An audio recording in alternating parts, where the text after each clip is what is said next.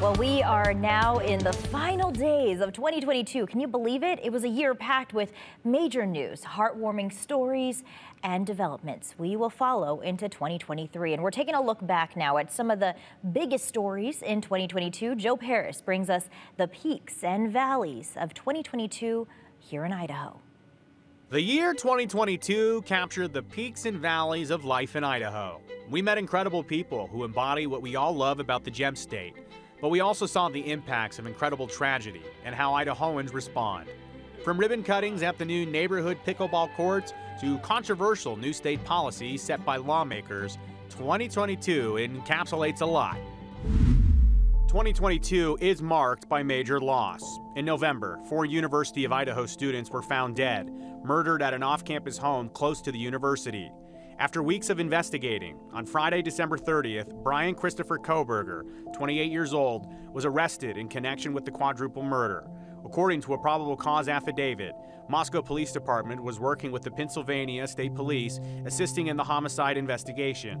Police arrested Koberger based on an active warrant for first-degree murder. Those murders left the North Idaho town of Moscow on edge, hurting over the loss of 4 young people who are loved so much. 20-year-old Ethan Chapin from Conway, Washington, 21-year-old Madison Mogan from Coeur d'Alene, Idaho, 20-year-old Xana Kernoodle from Post Falls, Idaho, and 21-year-old Kaylee Consalves from Rathdrum, Idaho. The 4 are remembered daily, their lives encapsulated in a memorial at the Kibbe Dome on the University of Idaho campus. There's pain everywhere. You're just gonna have to love each other. You guys are just gonna have to hug each other. You're gonna have to be a little awkward, and you're just gonna have to share. And the only cure to pain is love. It's the only thing that's gonna heal us. That's the only thing that's gonna heal you. So all I challenge you in the next week, the next days, is just go out of your way and tell someone you love them. Love the people in your room that you go back to, your apartments, your house. And that will make a difference. And that's something that they can see where they're at right now. The city of Boise battled through controversy throughout 2022. A KTVB investigation into complaints about the actions of Boise Police Chief Ryan Lee ended with Boise Mayor Lauren McLean asking Lee to resign from the department. 9 officers initially filed complaints against the Boise Police Chief, claiming he created a hostile environment that left some officers physically injured and others mentally impacted. We're getting to the bottom of this. We're asking many questions. We've actively reviewed reports we've received, have commissioned third-party reviews and provided and received feedback. We've looked at policies that needed to change, and we've set management expectations and will hold management accountable. The situation of turmoil at Boise Police continued with a major revelation. Retired Boise Police Captain Matt Bringleson engaged in racist rhetoric during his employment with BPD, writing essays and participating in conferences under a fake name. Bringleson retired from the department in 2022 after filing complaints about Chief Lee. The people of Boise continue to question how Bringleson's racially motivated bias impacted his police work over his 20-year career. The mayor's office launched a full investigation into the police department, officers, and staff, telling them that if they cannot or do not cooperate fully and honestly, now is the time to leave the department and the profession. The search for a new full-time police chief for Boise continues into the new year. 2022 saw a major break in the search for Michael Vaughn. The 6-year-old went missing in July of 2021 in Fruitland, Idaho. For months, investigators at the local and national level worked long and hard days trying to find any information about what happened to Vaughn. Then in November, Fruitland Police Department announced the arrest of 35-year-old Sarah Wandra. She is charged with failure to report a death. Fruitland Police Department Chief J.D. Huff says the arrest is in connection with Vaughn's disappearance. Investigators dug up the yard of the Wandra's home in Fruitland, where investigators are looking for possible remains of Vaughn.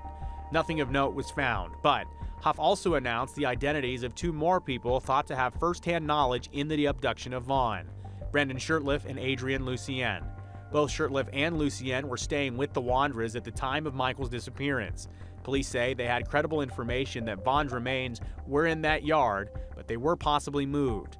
The credible information came from one person living in the house, but police won't say who. When we finally reach the conclusion of this investigation, and I can assure you that we will, all of those who have knowledge of Michael's disappearance and have failed to report or hindered our investigation will be pursued. Police investigators encourage those with information, anything at all, to come forward. The investigation continues into 2023. The stage was set in 2022 for a major political year. All statewide political positions were up for vote, as well as lawmaking positions across Idaho. The Idaho Republican Party saw a run of heated primary battles between political rivals and allies alike. In the end, Idahoans essentially selected a new class of Republicans in all major statewide office in the November general election.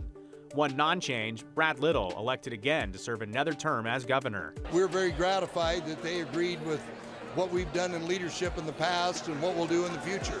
Different but familiar faces-wise, Idaho saw a lot of those. Scott Bedke was elected as lieutenant governor, Phil McGrain as new secretary of state, Raul Labrador as attorney general, and Debbie Critchfield as superintendent of public instruction. Of course, during the legislative session, Democrats and Republicans went head-to-head on a variety of controversial social and practical issues. A major focus, though, education and content. Lawmakers battled over libraries, books, curriculum, and compensation for Idaho educators. Arguably the biggest political story of 2022, Idaho's new abortion laws. After a U.S. Supreme Court decision in early 2022 reversed the precedent of Roe v. Wade, Idaho's abortion trigger law went into effect fully in August. The law made abortion a felony in Idaho, except in cases of rape and incest that are reported to law enforcement and when a mother's life is in danger. Republican lawmakers celebrate the law as a win for pro-life policies. A vast amount of Idahoans are not in favor of elective abortion as birth control. And so this trigger bill in particular was created to try to prevent that. But that's also why there are exceptions within the trigger bill. There are the exceptions for rape and incest, and there's the exception for the life of the mother, and that was very deliberate. Meanwhile, Democrats at the State House called the laws extremely problematic, raising legal and practical concerns. They've had plenty of time to get it right. It wasn't about getting it right ever. This was never about abortion, in fact. This is all about power and control of women's lives. And so if we think it's bad now, it's going to get worse, because we've already heard how they want to come after contraception, and that is all about controlling how a woman chooses to live her life. Several advocacy groups filed lawsuits on the state level, and the Biden administration followed suit at the federal level. Lawsuits continue into the new year. In terms of some practical concerns, like those from the medical community about when and how a doctor can intervene in specific pregnancy challenges, lawmakers believe that they will most likely address those critics during the legislative session in January. A spectacular sight in the sky. An Eagle man captured this video of the Perseid meteor shower back in July. Turns out, this may be the longest meteor ever recorded. Jordan Ragsdale's recording lasted 27 seconds, and yes, 27 seconds is pretty unusual for a meteor because most of the time, the meteors just burn up in the atmosphere. Ragsdale told us that he has his camera mounted on the side of his house. It typically captures all meteors that go by, including this possible all-time record. So people actually saw it from Washington, Oregon, Nevada, Idaho. Since they explode so high up in the atmosphere, usually 20, 30 miles, it's kind of low on the horizon for us, but still lights up the whole sky. Wow. You know, and that's 300 miles away. Lightning doesn't do that. We met a lot of great people in 2022, but one Boise boy sparked smiles across the country with his own story. A story he wrote himself, but then decided to share with everyone. 8-year-old Dylan Helbig took a self-published book, The Adventures of Dylan Helbig's Christmas by Dylan Helbig himself, and he put it on the shelf at the library. There was a lot of librarians that I had to get past, so do you know what I did? What'd you do? I covered this part and covered the back with my body and just snuck it in like this. I came in running, and then I started to walk. And then I came in this aisle. No, wait, this aisle. And then I put my book right here. Eventually, yes, the library noticed the rogue book, but with Dylan's permission, they processed it, put it on proper stickers, and The Adventures of Dylan Helbig's Christmas did become a full-time library book. The story about Dylan's story captured imaginations coast to coast. The Boise author has big plans for the future, and yes, he has a growing group of fans, thousands that want to read his work. After a rough start to kick off the 2022 campaign, the Boise State football Broncos responded to classic fashion. The Broncos saw quarterback Hank Bachmeier transfer away days after a loss to UTEP. A short time later, offensive coordinator Tim Plow was also fired. The Broncos then brought in favorite Dirk Cutter and promoted quarterback Taylon Green to jumpstart the squad. Led by stars like George Helani, J.L. Skinner, DJ Schramm, and Latrell Caples, the Broncos rolled on to a perfect record in the Mountain West regular season play, capping off the year with a bowl game win against North Texas. Hopes are high for Broncos fans heading into the new year. It's so gratifying to be able to see these guys celebrate. It's hard to leave the locker room right now, you know, being around the guys, just because, you know, they deserve this. But like we just told them, there's so many great young men in there. How cool this is, how big of an achievement this is. There's such great young men in there that they're going to do even better things in their life. We lost a great friend in 2022, KTVB meteorologist and all-time champion of community service, Larry Gebert. Larry was larger than life. His passing left a hole that is tough to fill. The ultimate family man. Larry loved his sons, his daughter-in-laws, and his wife Julie more than anything. He also loved the people of Idaho. Larry made it a point to always make time for anyone at any event, no matter how busy he was. His favorite pastimes included camping, telling stories, and water skiing the beautiful Idaho waters. He was a talented meteorologist and broadcaster who connected with Idahoans. Larry will be forever missed. He is forever loved. Larry's legacy lives on, though, through important community events that give back so much. He looked forward to and loved 7 Cares Idaho Shares every year.